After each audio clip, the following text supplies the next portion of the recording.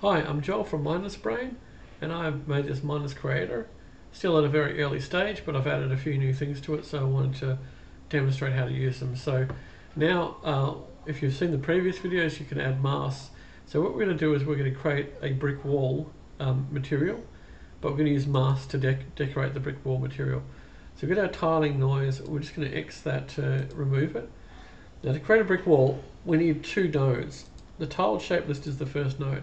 This doesn't do anything visually, but it creates a list of tiles or shapes, basically, in a pattern. It could be a grid, it could be a random pattern, whatever it is. But basically, this allows you to use the same tiled shapes to draw multiple times, basically.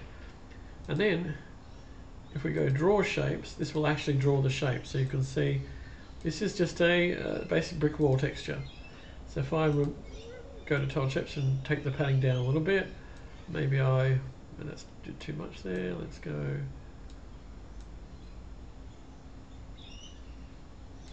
These long bricks, we'll go 6. That's not too bad. There we go. So this is changing the actual shape of the tiles. I can do different things like change the border, make it a big border, small border. And I can change the shape. Now, not all these shapes work. Some of them crash. I still have to work out either which ones work and which ones remove the crashing ones, or try and figure out why they're crashing and fix it. So if it stops responding to your changes, the best thing to do is just to restart, refresh the page and restart. So, but you can use, there's a bunch of ones that you can use. So you can there's lots of different ones there. Random polygons. Rounded box does seem to have problems, so I generally avoid that one. You've got boxes, for example, crosses, for example, and a few of these work. Stars is not too bad, but for bricks, obviously, box is the way to go, generally. And so now that we've got our shapes looking how we want, then we go to, this is basically drawing, and draw shapes is basically drawing and decorating the shapes. So the first one is a gradient's just black to white. That's pretty boring. Let's change the gradient. The only way we can change the gradient right now is by using a reference image. So here's some reference images I've downloaded from the internet. I'll drop one in. I just hold down my left mouse button and drag it across, and you can see it creates a gradient. I'll order the gradient, so it goes from dark to light, and I'll apply it. So now you can see that's applied. But I've got 4 possible gradients because that gives me 4 possible brick looks. So I'll choose a second gradient. Let's take that one. Apply. Now at the moment you can't, none of the bricks are using that gradient because the weight of the gradient is 0. But if I increase it, you can see you'll start to get more and more bricks with that gradient. Just randomly selects roughly, in this case it should be roughly 50%, but 1, 2, 3, 4, 5. It's a bit less than 50% at the moment, but anyway. But you can always reduce this one's weight to get more of that grey coloured bricks in. Let's take I'll order that one and apply it. Go back. Now, some of them will start to have that gradient in them. That's a dark brick there. Apply that one. Now we'll mix this one in, so we'll get a couple of darker bricks in.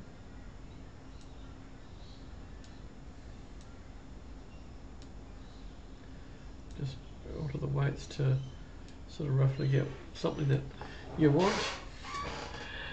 Obviously it's not very similar to be able to create the image similar to the reference image would be what we're aiming for.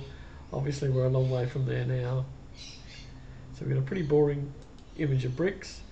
We can make it a bit more interesting. To start with, it's obviously flat because we do not have a normal map. So let's go get normal and ambient occlusion from heights. So that pretty dramatic normal map there, because if you go you see the colors, normal, and you get the heights. Now these are quite dramatic. The impact of the sort of noise texturing is quite dramatic, and the AO is a bit big. But if we want to make that less dramatic, we'll go to draw shapes, and we've got the height map multiplier here. So if I take the height map multiplier down, it'll just reduce the impact of those,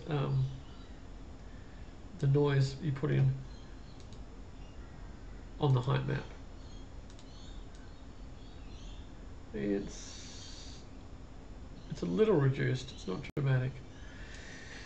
Also, what I wouldn't mind doing is I'll make a mask. Now, there's a bunch more stuff you can do. You mix in all these noise layers to give you an interesting starting point. But the other option then is to, now we have the option of adding tile noise, which goes across the whole lot, as you can see. What I want with the tile noise though is I'm going to go, I'm not going to use the height map, so I just want to mess around with the tile noise. Actually, I will produce a height map, not a diffuse map. So now, if I look here, height map is just, so the one problem is my tile noise is being applied after the normal map's been built. So the tiling noise is not included in the normal map. So let me drag that back to there. You can see immediately the normal map updates, and that's using the tiling noise height map. That's obviously not what we want. We still want the bricks to come through. So now what we want to do is we want to mix those bricks in. So if I close everything off, let's start with using our mask. So mask 1. So the mask will just mask out the areas between the bricks, right? So it won't draw between the bricks. Secondly, instead of set, let's go subtract. So now I'm subtracting my FBM noise map from the bricks, which is a bit dramatic. I might want to try marble instead. As you see, marble gives us a couple little cracks, and those I think are negative, so we probably want to add, oh no, or maybe it's multiply. What's best? Multiply looks pretty good. So you can see how multiply creates all these cracks, interesting looking cracks all the way through. I can increase the amount of cracking. There we go. Looks a bit like brick cracks, doesn't it? Now, I wouldn't mind mixing in some diffuse. So this is now mixing in the diffuse. Because most of it's white, the multiply will just come back. But what we might want to do is we might change our colors. And let's grab colors from here and apply. I can't really see much going on there, can I? Let's look at our colour map. Doesn't look like it's being affected that much, does it? Certainly the height map effect you can see. Not sure why the diffuse map's not affecting anything. It doesn't appear to be. I guess we can see for sure. Oh, there we go. So that would be pushing those colours that multiply those colours down.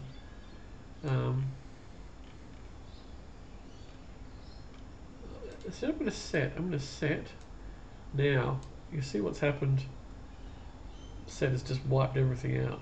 Obviously don't want to set, but if I mask off my lower, oh no, it's my upper colours I think I need to mask off. Yeah, there we go. So we're just left with the crack areas. So I'm just going to apply those cracks. They almost look like splatters of mortar that's gone over the top, but anyway, if I go back to my mix, let's close this off, and instead of set, let's alpha mix it in. Now let's do a multiply. There we go. There we go, that's interesting. So now we have bricks with a bunch of cracks all through them.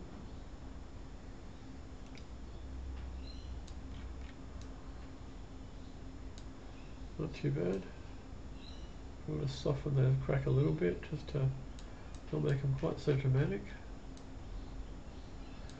So let's look at our AO map. Oh, can't see that much. Normal map, we've got the cracks all the way through. Height map, looking pretty good. And color map, there's our color map, and that's our mask. Well, the mask should be black and white really, but anyway, doesn't matter. Works the same. Okay, there we go. Now, I think that not having any mortar is a bit of a problem. We want to put some mortar between these bricks, not have it see-through. So how do we do that? We'll just add another tile noise, and we'll bring it just below the normal. Now, we're going to mix it. We're going to have the mask, but we're going to invert mask this time. So we're putting it in the areas that there isn't, that are normally transparent. And let's grab the gradient. We'll try and grab some mortar. What is that? Put that through there. And we'll try to, firstly I want to bring the height map down because that height map's far too high.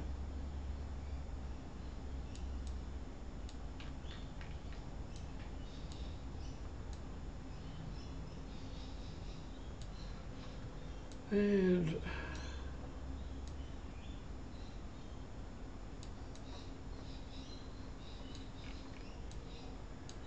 what else do I want to do? Is turn that up to 7 and 7. So it's a real, maybe 8, 9 and 9. So it's real big. It's a bit too bumpy, as you can see. So we'll bring that height map down to flatten out the mortar a bit. And then we have a pretty crappy brick texture material with a color map, a normal map, height map, an ambient occlusion map, and you know what, we could probably do with making it a bit more reflective. It's getting a little shiny, but anyway. How shiny are bricks anyway? Probably not quite that shiny. Well, let's make it metallic just for the hell of it. No, let's not do that. All right. I think that make that a bit stronger, the normal map, and there we have it. Now you can get, if you go to File, you've got all the different channels. You click on a channel and you can save it, and you can save the result, all the resulting textures, and take it into Unreal Engine or whatever you want to use.